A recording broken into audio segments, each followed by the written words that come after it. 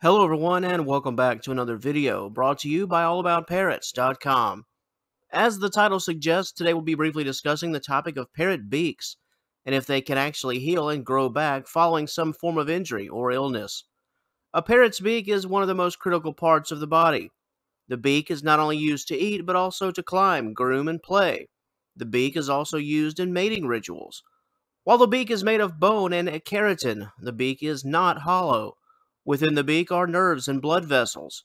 Because of this, parrots can suffer greatly if the beak is seriously damaged.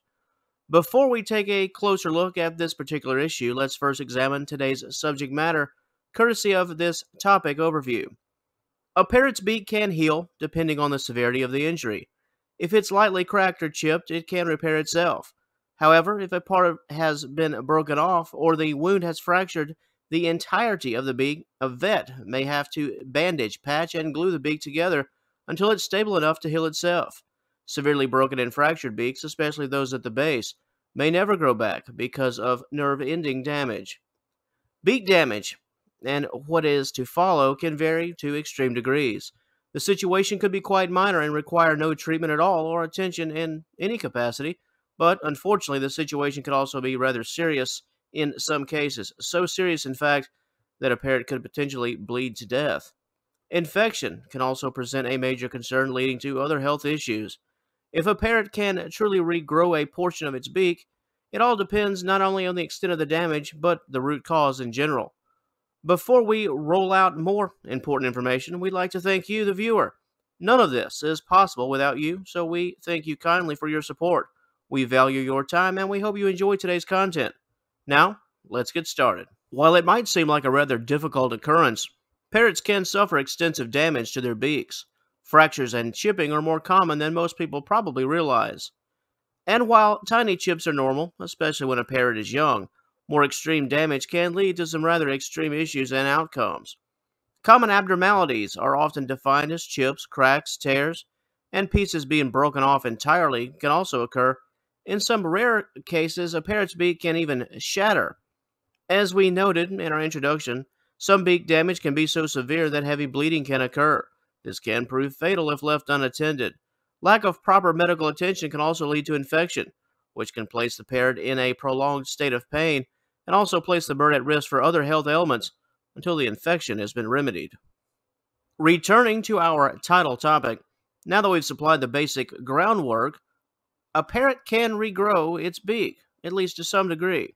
If the damage is only minor in nature, a small crack or a chip, it can heal just as long as it can seal itself together and the damaged area is in one piece. Since the beak is made of bone, the beak will heal just like a common bone. However, a parrot will be unable to regrow or reform the bone properly if the cracks are too deep, too wide, extreme infection has set in, large pieces have fallen off, or the beak has shattered.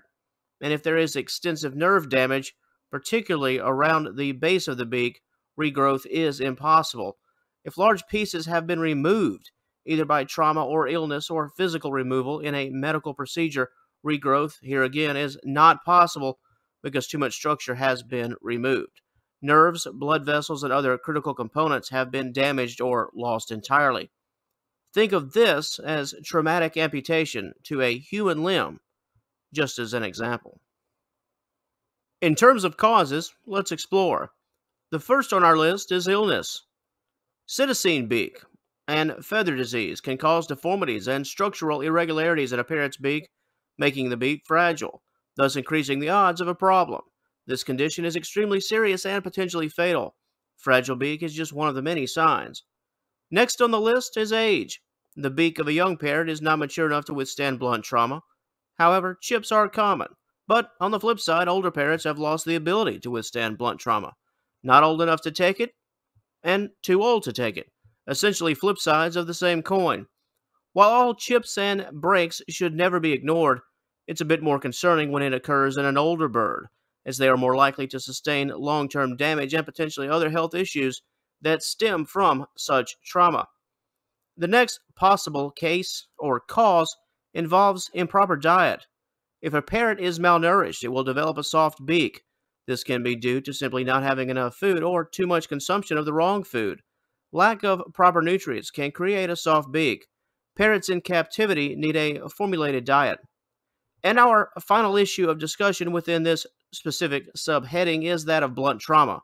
While chipping is common, as we've noted, the root causes of such chipping and more extensive damage often occur during a flying accident, rough play, and biting the bars within the cage.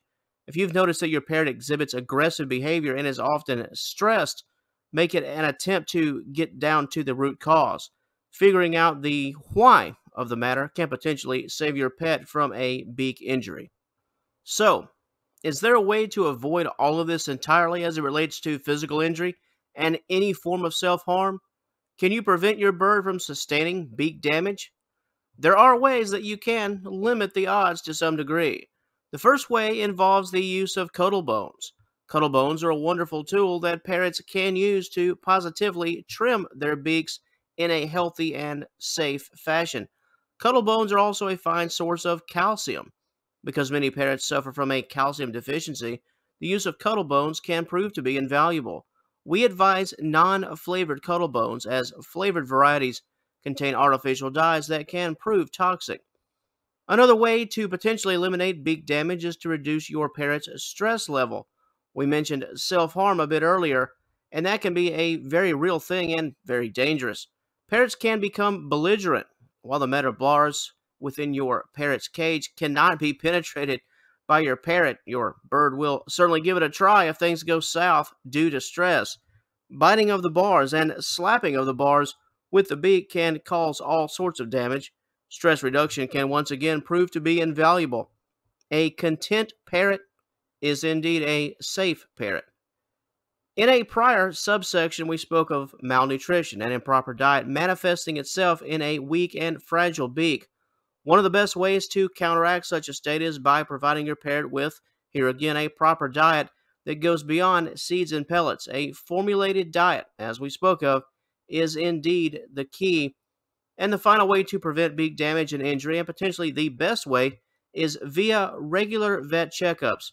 Regular visits to the vet will help determine whether your bird has contracted any type of disease or virus that could potentially weaken the beak. A vet visit can also be a positive way for a trained professional to examine your parrot's overall beak health. If there are a few nicks, cuts, or chips on the beak, they can potentially be smoothed out and treated properly. And on that note, that will conclude things for the video portion of our material. However, if you'd like to know more regarding this very important topic, please head on over to allaboutparrots.com. There you will find a full-length and incredibly detailed and in-depth article that will cover everything that you've ever wanted to know concerning parrot beak growth following any form of illness and or physical trauma. We've got you covered at allaboutparrots.com. Are you currently watching us off-site? If so, please click the initial link in the description box below. Said link will take you to all of our valuable information. And until our paths cross again, and I certainly hope they do, we'd like to thank you once again for joining us today. Please have a wonderful day. All the best to you and yours, and we will talk to you later.